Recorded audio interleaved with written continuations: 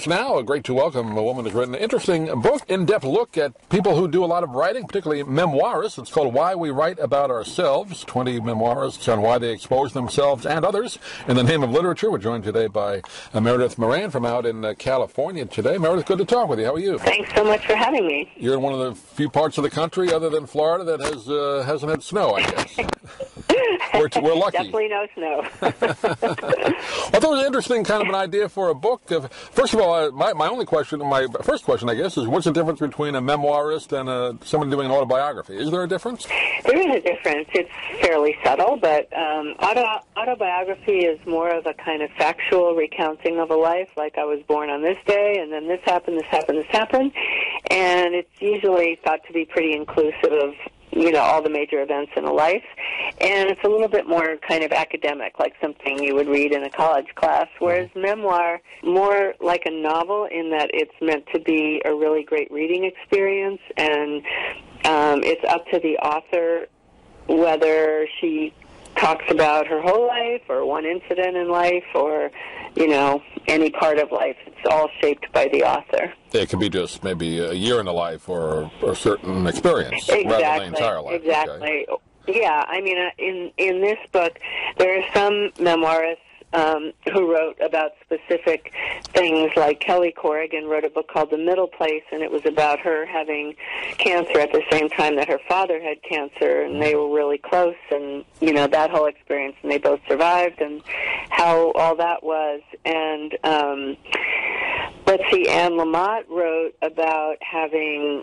Well, first she wrote a book called Operating Instructions when her son was in the first year of his life, and then she wrote 2 more memoirs about her grandson and her son. So, sometimes it's that kind of a thing, and sometimes it's a very, a more general discussion of more normal life events, but just what the meaning of them are. Yeah, in this book, you have 20 different authors. How did you come up with that list? What was your process for doing that? I first started with writers, memoirists who are friends of mine, and therefore would let me bend their arms, twist their arms to be in the book. Yeah, and then once I had them, I was looking for a mix of different racial backgrounds, different kinds of backgrounds, people who had written just memoir, people who had written novels and memoir, people whose books were made into movies, different ages, and so on, different parts of the country. So I'm really very happy with the list we ended up with, because I think most readers will find the book because someone is in the book who they have already read, and then maybe they'll be introduced to some other great writers they'll enjoy. What were they all pretty open about when you interviewed them, about why they write the way they do and what it's about? Or? Yeah, I was kind of amazed at the things some of them told me. They were very open, and some of them told me things that I thought when they went back, I gave them all a chance to reread their chapters and make sure that it was okay with them before we published it. And I was pretty sure some of them would read what they told me and say, "No way, I'm not going public with that." But they all let it all fly, so it's pretty juicy. I guess just looking at some of the notes, Sue Monk Kidd said she didn't see it as a confessional booth, right? Right, yes. I mean, you don't tell everything. You don't tell well, in her case, she says that, yeah, and also that the way you craft the story, it's not just this and then this and then this. It's, that she told me that she puts the same kind of care and thought into sort of making a plot for a memoir as she does for a novel. You have a section there on authors talking about, I guess, facing criticism. I guess all people in the business face that, particularly when you put out a book. Edwidge, am I pronouncing it right? Danticat said. Edwidge, yeah. Yeah, uh-huh. I guess he says when it's fiction, it's easier to accept criticism, but when it's a memoir, it's more personal, right? That's right, yes. And a lot of the writers in the book, Ayelet Waldman, who wrote a piece about loving her husband more than she loved her kids, and she went on Oprah, and the women were practically throwing things at her, and, a lot of controversy. Pat Conroy, who wrote The Great Santini and Prince of Tides, that was made into a movie, yeah. he actually lost his relationship with his sister because she didn't like what he wrote about their family. And, his feeling about it is it's worth it because the book will last forever, whereas the relationship, is a temporary thing. I guess we're seeing more and more people, not necessarily professional authors, but people in general writing about themselves just with the social media, right? I guess that people have an interest in doing that nowadays, don't they? That's so true, yes. Yes, it's a lot more, you could say it's a more open world, but at the same time we all know that we kind of, we manage our images online. So it's, that whole phenomenon of Facebook envy and people looking at each other's lives online and thinking, oh, I wish I had a life like that. And then, of course, it's only one part of life that is being represented there. I mean, I do that myself. I'm sure most people do, You don't put it online when you do something really stupid. No. Or now, of all the people, the 20 people in this book, when you talk to them, anything kind of stand out maybe that you didn't expect that they would tell you? Well, yes. Honestly, Pat Conroy's story about losing his sister and how his family reacted, that was pretty intense. And Darren Strauss wrote the first sentence of his book was, half a life ago I killed a girl, and that was about when he was a teenager behind the wheel of a car, and he had an accident and accidentally killed one of his close friends. And so he goes back and really talks about what happened there and how he tried to live without telling the story.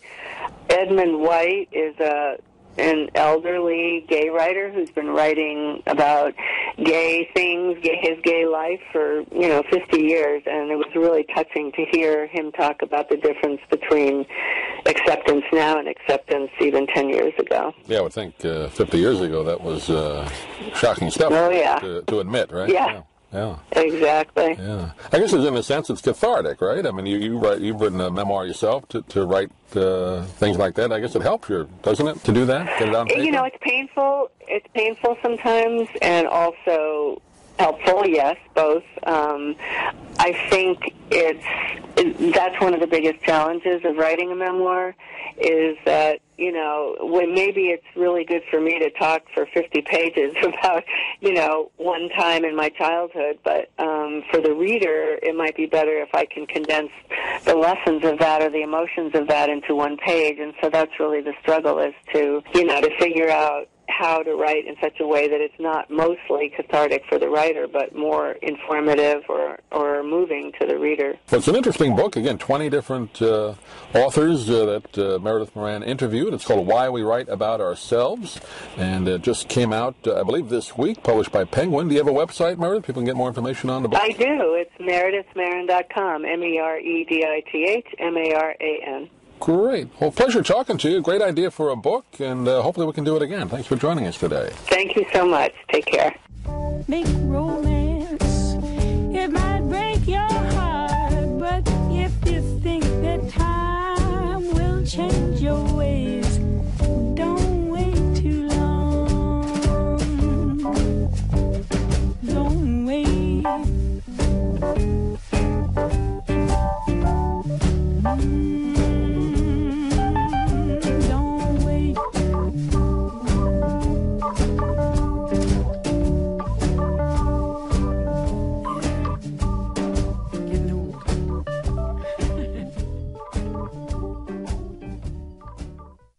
I'm Stan Brock. 30 years ago, I formed Remote Area Medical to help people overseas. But then we found generations of families in America isolated by poverty from the health care they need. Together, we can take dental, vision, and medical help to 1 million adults and their kids, right here at home in the United States of America. If you'd like to order the book we're talking about, please go to DougMilesMedia.com and enter the author's name in the Amazon search box. Thank you for listening. Please come back soon for more conversations here at DougMilesMedia.com. This has been a presentation of Doug Miles Media, all rights reserved. You can listen to or download previous programs at iTunes, Stitcher.com, or Doug Miles Media.